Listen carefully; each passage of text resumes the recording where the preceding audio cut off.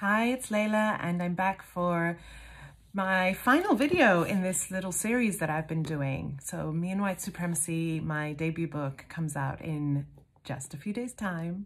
And what I've been doing is giving you all an inside look into the new book. So very brief history rerun. Me and White Supremacy started as an Instagram challenge in the summer of 2018.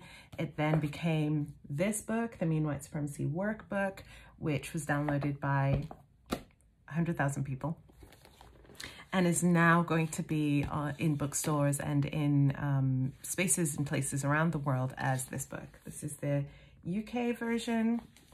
This is the US version. So the UK version is published by Quirkus, the US version by Source Books, and it's been an incredible journey. It's been such an incredible journey to take the book from original inception as this Instagram challenge to now this traditionally published hardcover book that's going to be around the world.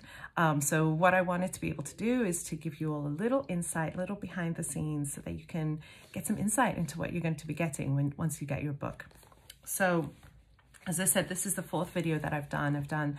The first video was just a brief overview of the book and about week one, which was all about the basics. Week two was about anti-Blackness, racist stereotypes and cultural appropriation. Week three was about allyship. And now week four, which is the final 7 days, is about power, relationships, and commitments. So that's day 22 to day 28. So what I'm going to be doing today is a little bit different. I'm going to still explain what this week is about, give you a little reading from the book, but then I'm also going to be just telling you what comes after the 28 days. There's a section after the 28 days are over that will help to support you as you continue on your journey. So week four, power, relationships, and commitments. And I say in our final week together, we look at your relationships with other people with white privilege, as well as your personal values and your commitments to anti-racism. And this week is actually slightly different from the other weeks, week 1, 2, 3, and 4. 1, 2, and 3. Week 4 is different. And that's because, I say that less explanation is needed about a lot of the days in this week because more emphasis is being placed on reflecting on your relationships with other people and reflecting on your own commitments going forward. So this week is really about sort of bringing it home, right? We started with the basics to give you that foundational understanding. We then went into the real meat, the sort of what racism actually looks like that we're familiar with. Then we looked at allyship and what gets in the way of that, and things that you think are the right thing to do, but actually get in the way of you showing up as an ally. And then we really bring it home because this is a book that people are really doing personally. It's a personal self-reflection exercise. What is my relationship with white supremacy? How does this show up for me? But when we come to week 4, you've got to go out into the world now. You've learned a lot as you've gone through so far the first 3 weeks. A lot has come up for you. A lot of changes are happening within you, and you're beginning to make changes in your life. That's going to impact the people that you interact with in your life. And so that's why we talk about things like how does that impact your relationship with your friends, with your family, and the people around you? So this week we look at white feminism. We look at white leaders, which is the day I'm going to be reading from today. We look at your friends. We look at your family. We look at your values. We look at losing privilege, and then the final day, day 28, we look at your commitments and making commitments to continuing this work beyond the 28 days. So today we're reading from, as I said, from White Leaders, which is day 23. And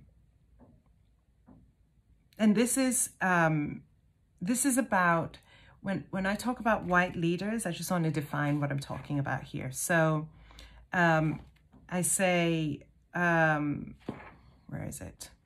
So here we go. Today we're looking at you and white leaders, specifically people with white privilege in positions of leadership, authority, and power who you come into contact with. Examples of leaders include teachers, coaches, mentors, authors, speakers, public figures, management at your work or other institutions, worship leaders, community leaders, project leaders, politicians, and so on. So anybody who is in a position of leadership, it's not just the politicians, it's anybody who, whether directly or with more distance, you interact with who is in a position of leadership. It also includes yourself if you are in a leadership position, and your peers who might be in leadership positions too. So what I'm going to do in today's reading is I'm going to read about why do you need to look at your relationship with white leaders, and then I'm going to read some of the questions, some of the reflective journaling prompts, so that you can get an idea of how that goes as well. Okay. Why do you need to look at your relationship with white leaders? People with white privilege who are in positions of leadership have a great deal of responsibility.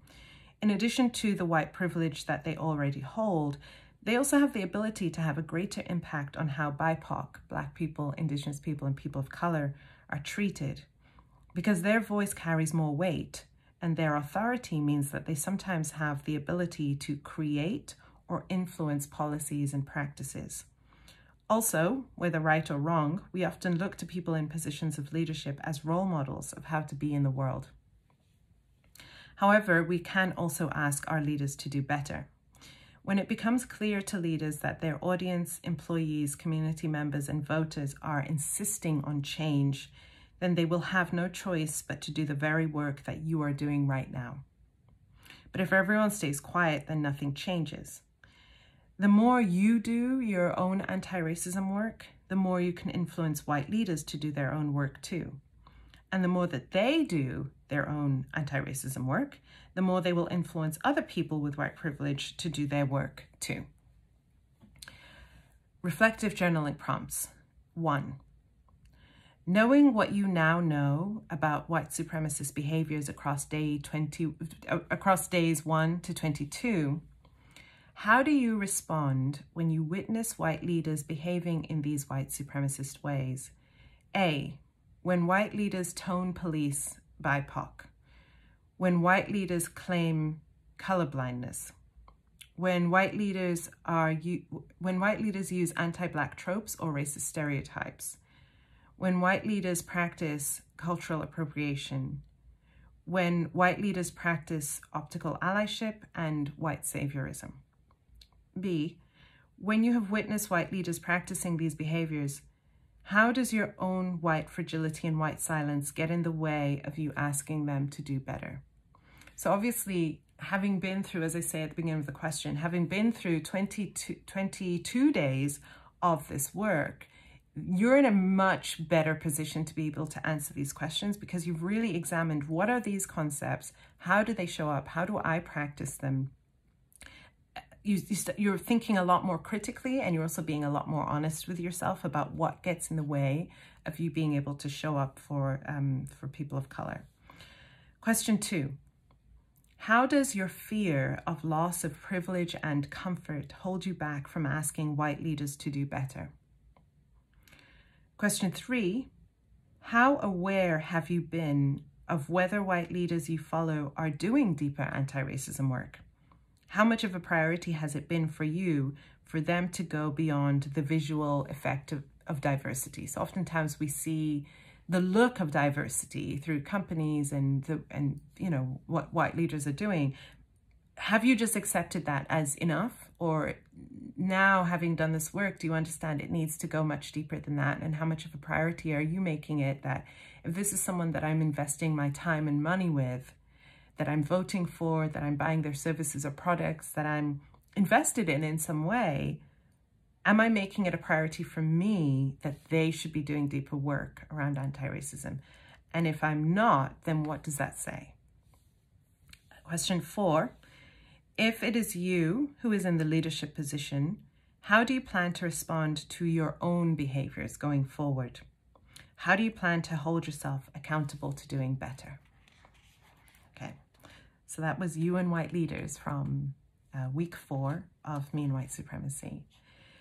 So I said at the end of this video, I'm going to be walking you through the end of the book.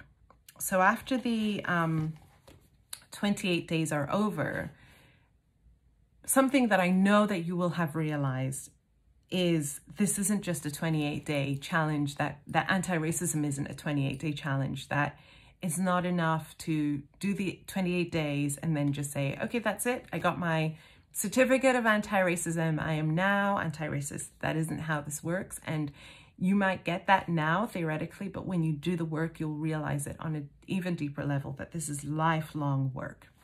So after the 28 days are over, I talk about now what? How to continue the work after day 28. And I give some tips to help you to continue the work. And I talk a little bit about taking the work from the personal to the systemic, right? Because oftentimes people who want to create change, they look out into the world and they see this is a problem, so let's go attack the system. Let's go solve, let's just make changes to the policy. Let's just make changes to the practice. Okay, we didn't have enough people in this advert who were people of color. We'll just add more people of color in and that will solve racism, right? What this work will show you is no, deep work needs to happen within first before we make any sort of superficial changes to how things look, before any knee-jerk reactions. We really need to take this internally. When you take the work internally through doing a process such as Me and White Supremacy, you're in a much better position to then be able to create systemic change, institutional change that is real, that is considered, that does not center whiteness, that that takes the leadership, follows the leadership of Black people, Indigenous people, and people of color, and that really helps create real change and not just superficial change. So talk about that. And then in the final parts of the book, there's an appendix on using the Circle Way, a process, a book that will help you if you want to do the book in groups. So sort of rewinding, when I first started the Instagram challenge, I could not have predicted that I would be sitting here today with these books. I couldn't have predicted it. It was a challenge that started out of my curiosity for, I've been talking about anti-racism for about a year now on my platform. People seem to be much more open to these ideas. I wonder what they have learned about themselves and white supremacy in this time. That's where it started from. Now we have, we did the challenge, then it became the workbook, and now we have this book. And when I was writing the workbook, one of the questions that came up a number of times is, will you be including instructions for how to do this work in groups? Because what I hadn't anticipated was that people would take the work, be excited for the book and say, I want to take this to my book club. I want to do this with my family and my friends. I want to take this into my workplace. I want to take this into my school, my university, my college. And that is what's happened.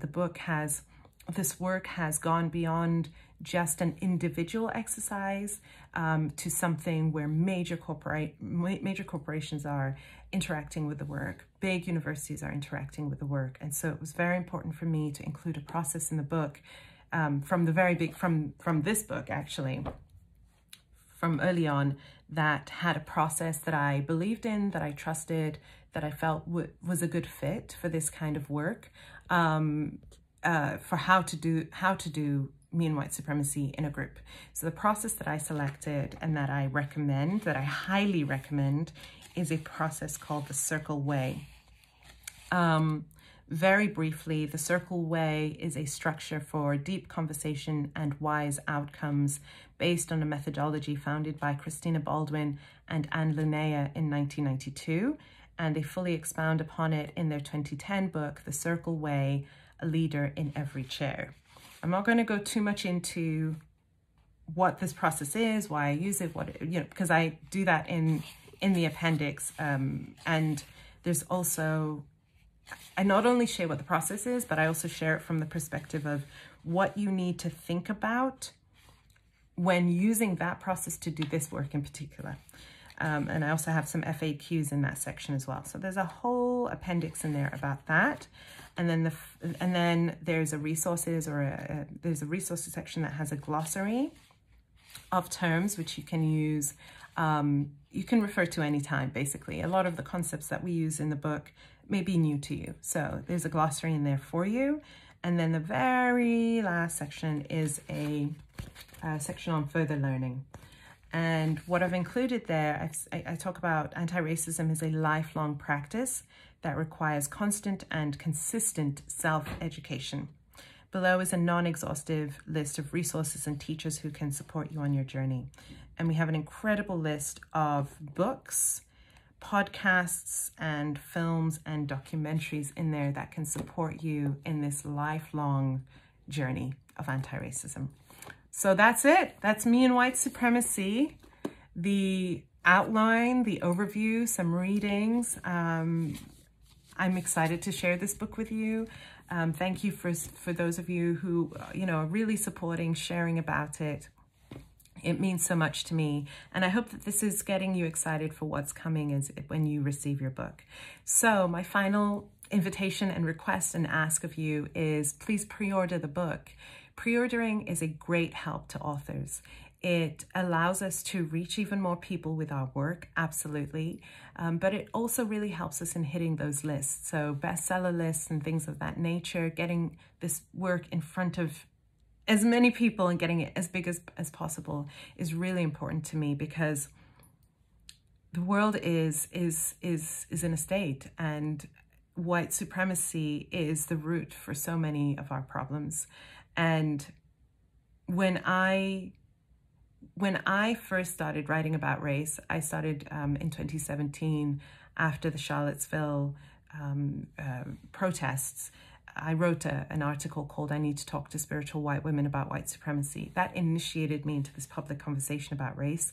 But it was hard. It was so hard. And I really had lost faith. I was burnt out. I couldn't understand. It seemed like it was this big thing and there was nothing that I could do about it. And then this gift came to me for me. And this isn't the answer to anti-racism, but it's my answer. This is the way that I choose to show up.